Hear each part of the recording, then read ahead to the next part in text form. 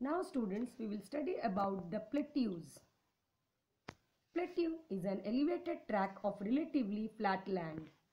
It has one gentle slope and other may be steep slope falling abruptly to the lower land. The large-scale deformation of the Earth's crust, which produced continents, ocean basins and mountain ranges, is known as diastrophism.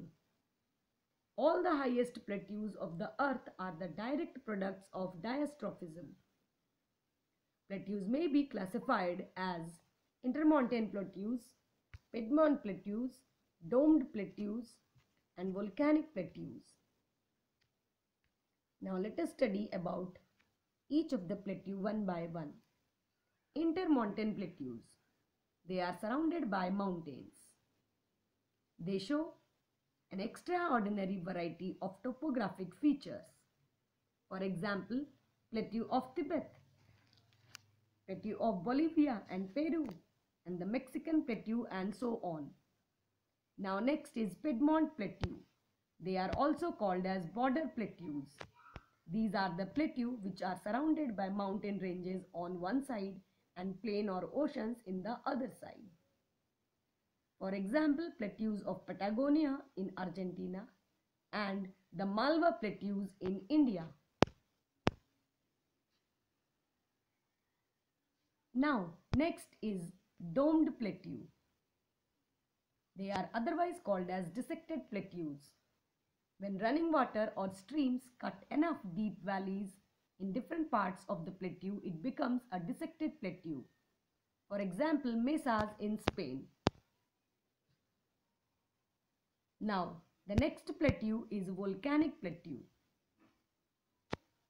They are formed by the deposition of lava erupted from the volcanoes. For example, Deccan Plateau, Snake River region of Idaho, USA, and the Western Grand Canyon in Arizona. Now let us study about the different plateaus have different types of climate topography. The plateaus of the world are arid or semi-arid.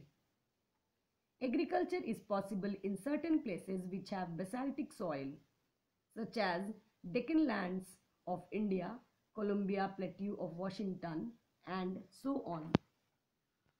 Some plateaus are rich in minerals, such as coal, iron, mica, bauxite, etc. are found in abundance in most of the plateaus. Now let us study about the plains.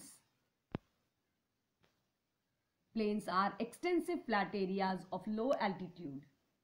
They have a height of less than 150 meters above the sea level. An important characteristic of plain is that they have a completely level or nearly level surface. According to their situation and mode of origin, plains can be divided into following types: structural plains, depositional plains, and one more is erosional plains. Now let us study about the structural plains. Structural plains are formed by diastrophic forces. These are formed by the upliftment of land beneath the ocean water. These are structurally depressed areas also which form very extensive lowlands. For example, Russian platforms, Great Plains of North America, central lowlands of Australia, etc. Now, the next is the depositional plains.